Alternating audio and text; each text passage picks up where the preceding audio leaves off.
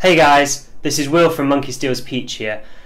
For today's video I want to talk about the changes that martial arts underwent in the early 20th century in China. So there were two sort of associations that were largely responsible for this change. The first one was the Chinwoo Athletic Association, headed by Guan, which I talked about in a video a while ago when I went to visit their headquarters here in Shanghai. The other association was the zhongyang Guoshu Guan, which means the Central Martial Art Association. And while in Southeast Asia and overseas the Jingwu probably had more lasting influence, within China itself the Guoshu Guan was definitely the one that had the biggest impact that you can still feel up until today. If you're a practitioner of most Chinese martial arts, particularly the ones that come from the eastern sort of coastal region, then definitely the Guoshu Guan has impacted the way you train, the way your system's set up, pretty much every aspect of it. The Guoshu Guan was officially sanctioned by the Kuomintang nationalist government that were ruling China at the time, and its purpose was to standardize, modernize and popularize Chinese martial arts in the country. And they really sort of took their model from the Japanese Budo movement, which had very similar goal over in Japan. During the Qing dynasty, all aspects of Chinese culture were divided between Wen, which means like literature, cultural, civil pursuits, politics, whatever, and Wu, which means martial or military. So everything was divided into these two categories, and because the ruling imperial family were Manchu, which were nomadic people from the far northeast, they were considered by the Han people to be sort of oppressive, but at the same time to be barbaric and culturally inferior to the Han Chinese. The Manchu people, being nomadic, placed a lot of emphasis on having their men learn things like horse riding, archery, wrestling, to take part in great big hunts, things like that. So the Han Chinese regarded a cultivated man to be the complete antithesis of this, which was that, that's where the stereotype of the sort of the weak, frail, bookworm sort of huddled over old scrolls reciting Confucius comes from. It really comes from that disdain for the Manchu rulers. And so once the Kuomintang took power and China became a republic, they really thought that this ideal was holding the nation back. People were overly superstitious and sort of too obsessed with holding on to these outdated traditions. So they created a movement called Xin Xionghuo, which means new life, and this was to promote modern ideas of hygiene, to sort of get rid of these superstitious ideas, to get people to sort of modernize and move forward in the world and to accept Western technology and science. And a big part of this was also the Tiyu Huodong, which means the physical education movement. And that's where the martial arts fits in. You see, as I mentioned, the Wu, or martial aspect of Chinese culture, was sort of discriminated or sort of looked down upon in late imperial China.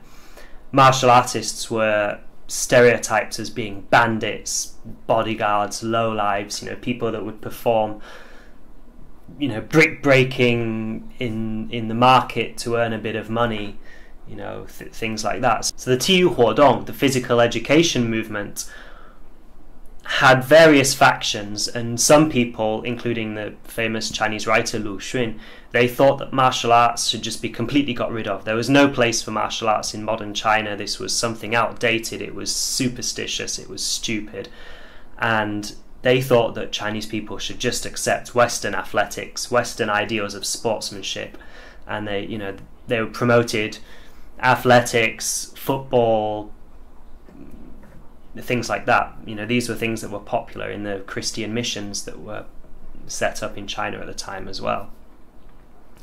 But then there was the other group, the other faction that wanted to reform Chinese martial arts. And they recognized this great body of traditional knowledge regarding physical education, and they realized that if they could just modernize it, standardize it somewhat, they could make it more acceptable to the general public. You know, take away this concept that it's something, you know, ruffians are using it to fight each other in the street, and promote this idea of changxian jianti, which is like, you know, strong and healthy body. You know, using it to strengthen the young people, and also to cultivate their spirit, you know, make them tougher and, you know, greater patriotic citizens. And so they set about reforming, and that's where the Chinwoo and the Guoshu Guan came in here. So what the Guoshu Guan did was they set up their headquarters in Nanjing, and then they had branches in all of the provincial capitals around China, and sort of sub-branches of that in other cities as well. So they really spread all over China. They invited a lot of the best martial artists from all over China, from every style, to come and teach. The only prerequisite was that you believed these new values. And so they divided the martial arts between two categories. There was what they categorized as Shaolin styles, which were the so-called external or Waijia styles.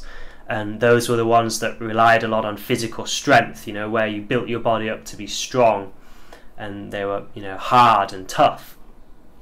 And then there was the Wudang, or the, you know, styles, which were the internal or neijia styles, and those were the ones that were, you know, softness overcomes hardness, and developing your internal qi, and these sort of more esoteric ideas.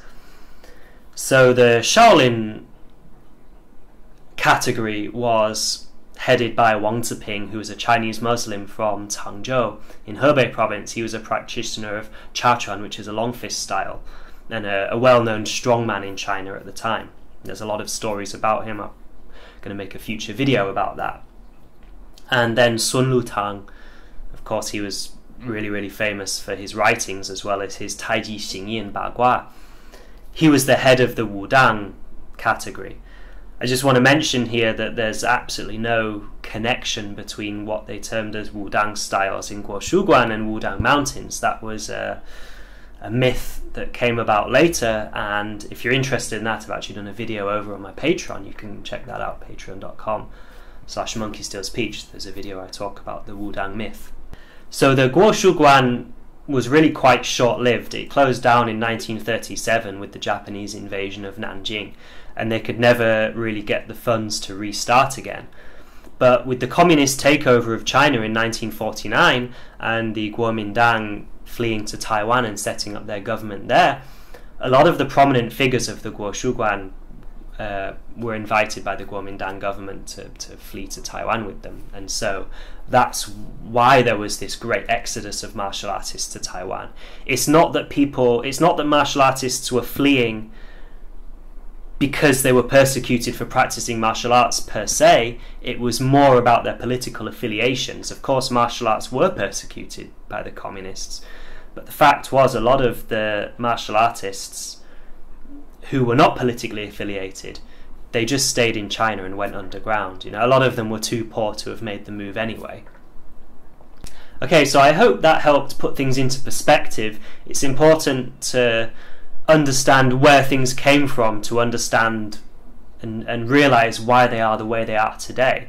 The Guoshu Guan was heavily influential on almost all martial arts that we practice today, and this emphasis on them being more about health and strengthening the Chinese nation, this nationalist sort of ideals, has really shaped martial arts and how they are.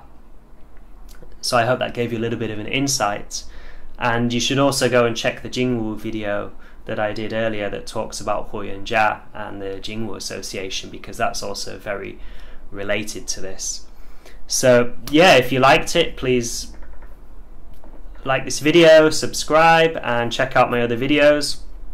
If you want to support the running of this channel, you can go to patreon.com/monkeystealspeach. There's a load of extra footage from the previous interviews I've done. There's also other talks and things where I go more into depth about some topics, and there will be a lot more footage from the interviews that I'm going to be doing later this year, over this summer. So yeah, that, your support there will really help make those videos a reality. So yeah, thank you very much, and see you next time.